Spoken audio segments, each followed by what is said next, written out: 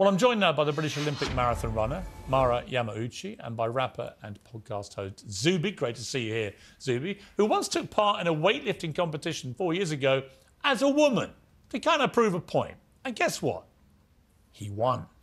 And by Talk TV contributor Paul Arone-Adrian, who will still be attempting to defend the indefensible on this issue. Well, Glenique Frank, just to be clear, or Glen Frank, whichever Glen or Glenique is identifying as this week, was invited to appear but pulled out this morning. And like I say, Glenique or Glen, again, we don't know because Glenique's going back to being Glen in future races and has always run as Glen before, did say it was wrong.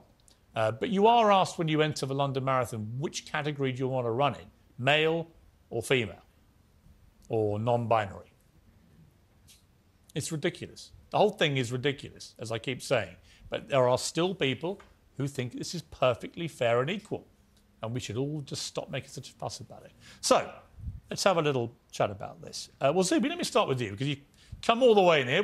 Great to see you in London. I love the fact that you tested all this 4 years ago, and you did it to raise the problem as an issue.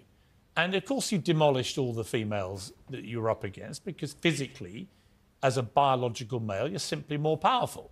But you expose the futility, if you like, and unfairness and inequality of self-identity if it becomes limitless like this. Yeah, absolutely. I've been talking for more than 5 years at this point, but especially the past 4 publicly about the absurdity of the issue. And that's why back in February 2019, I had that tweet I put out there with a video of me breaking the British women's deadlift record while claiming I identified as a woman. You literally broke the women's record. Yeah. So to be clear, it wasn't in a sanctioned competition, but it was from one of my training sessions just showing how easily I could lift a weight that's Well, we're looking at it now. kilos. This is you as a woman. Yeah, it wasn't exactly difficult. Lifting about 17 Paul Arone-Adrian, I would imagine. And I know you like a bit of weightlifting, Paul. So why don't you try and lift a bit of that later in your gym? See how you get on. Here's a spoiler alert. You won't be able to.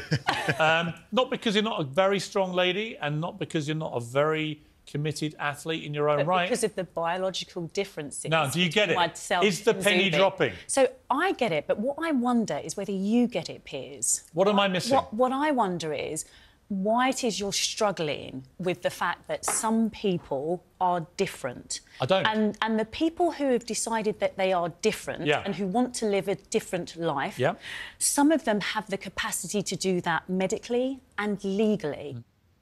How is infringing on the rights and privileges of 50% of the society helps the transgender community? And why do they even care so much? You can call yourself woman, you could do whatever you want. It's your body, it's your life.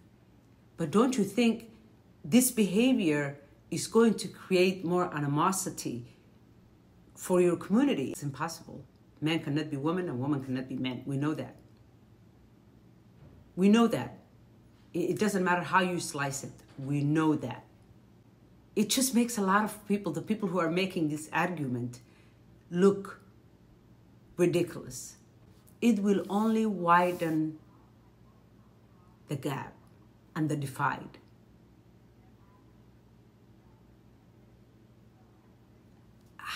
How are we not, how can this be even an argument when you have men who have tried to be athletes who were not even mediocre, actually were really terrible, and now they're coming to women's category. And I really resent the false argument being made by some right-wing commentators as this is what feminists always wanted. They're the ones who said, you know, gender is social construct. Listen, I think it's a stupid argument to be made. Women, we're not necessarily talking about woman can be man or man can be woman. We know what they're talking about. I don't call myself a feminist, but it's very clear that women wanted their equal rights in terms of living their lives to reach their full potential. We know that. That's what it has always been. Equal rights as human beings, which we should all have. Because women's humanity, we're not equal to men. There were limitations of what they can achieve. I honestly think this counter-argument is a very false one. This has nothing to do with women. It's men who have always been mad about women getting equal rights.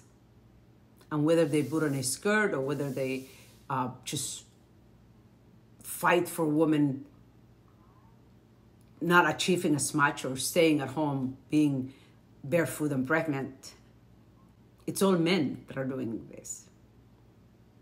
And while we appreciate some of the right-wing Republicans or Republicans in general fighting for women's rights, the fact that conservatives are on the right side of history in this war today. But I don't think it's helpful to perpetuate this lie that feminists wanted to be men. It was never the case. And you guys know that too. Having the right and the freedom to pursue whatever it is you want to do does not give you the right to infringe in another group's biological reality and try to rob them blind.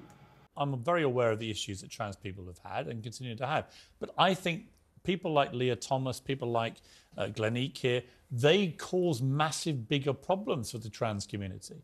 They make the whole thing look like a mockery. Yep. They make a mockery of being trans. Yeah, you're absolutely right in that the so-called activists are harming the group that they're claiming to advocate for, as well as harming 51% of the whole human population. Because let's be real, all of this stuff, all the negative downstream impacts are on girls, on women. They are not on boys and men at all. I'd say this whole thing is incredibly misogynistic, and I don't like to throw that word around too much.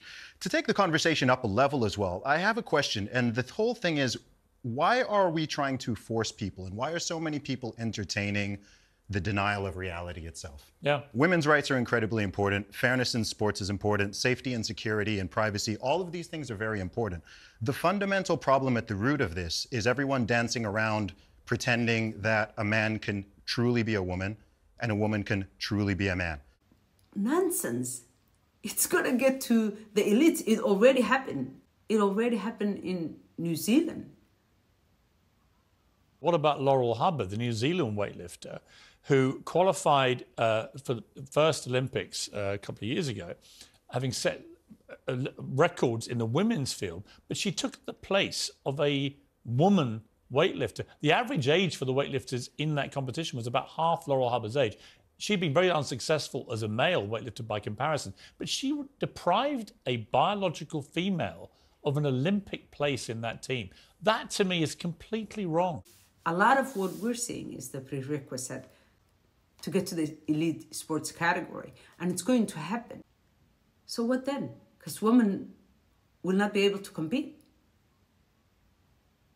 Their category will be wiped out. Yeah, you're absolutely right in that the so-called activists are harming the group that they're claiming to advocate for, as well as harming 51% of the whole human population. Because let's be real, all of this stuff, all the negative downstream impacts are on girls, on women. They are not on boys and men at all. I'd say this whole thing is incredibly misogynistic, and I don't like to throw that word around too much. Very misogynistic indeed.